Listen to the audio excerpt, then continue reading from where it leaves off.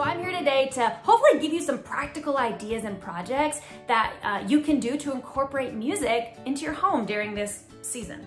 So the first thing I'm gonna start with is the things that take minimal effort, instruments you already have at home that maybe you don't even realize. And you need to go no further than your spice rack. Your spice rack is perfect for shakers. So you can just pull these out and have your little ones shaking along to music and making music. You can have them maybe get like a quiet one, like this one, and a louder one to give them that difference in sound. That's pretty cool.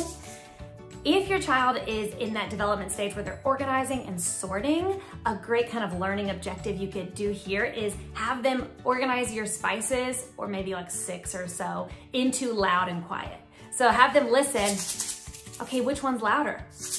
You know, this one, and then they put it kind of like in a bucket or something. That takes up a lot of time, which is great if you need to get something done, but it's also a great way to keep their mind engaged, and that auditory processing is so key in child development. So think about that, just having them listen to your spices. How easy is that? Another thing you already have at home are rhythm sticks.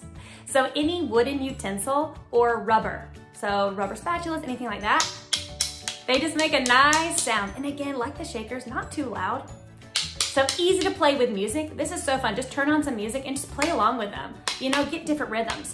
For your older kids, especially ones with siblings, this is a great sibling project. Have them, assign them like a Blue Man Group, you know, like type project. Like, hey, I want you to go away for an hour. I want you to work together and come up with some type of rhythm performance. Okay, so they can be tapping, you know, or tapping together or on the floor or something. Send them away, have them work on a project, and then have them do like a big performance at the end of the night or something like that. So that's also a great way to get siblings connected, to get music connected. Yeah, and just get the creativity flowing for your kids.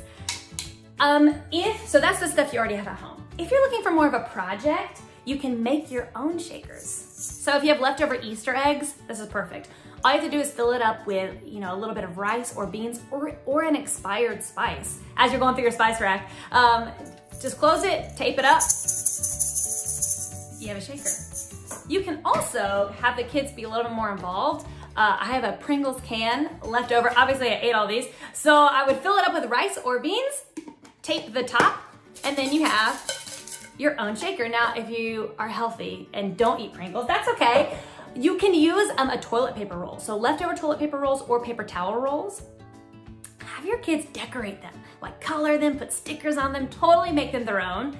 Tape one side with like masking tape or packing tape. Fill it up, probably about half. I would do maybe a third.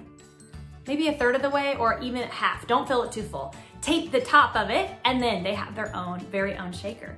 And also interesting, the ones that are shorter are gonna sound different than the ones that are taller. So maybe you can do one of each and talk about the sound differences. Okay, my last tip is for the older kids. This is a great thing to do if you need to bring the energy level of your home back down.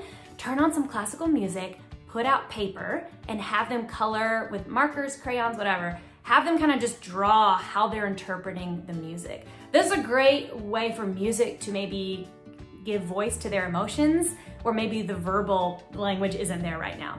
Or, you know, it's a crazy time for all of us. So maybe there's just things that they don't know how to verbally process, but put it to paper, have them draw while they're listening to the music. You can turn on some classical music. I'd be happy to give you suggestions. And then talk about it afterwards. After the music is over, talk about like, oh, like how did that music make you feel? Like, oh, like what is that shape about? Like, what is that feeling? You know, and it's just a great connecting point as a family too. You can totally, I do this for myself a lot too. So you can totally do this with them. And it's a really nice, relaxing way to emotionally express. So I hope that was helpful.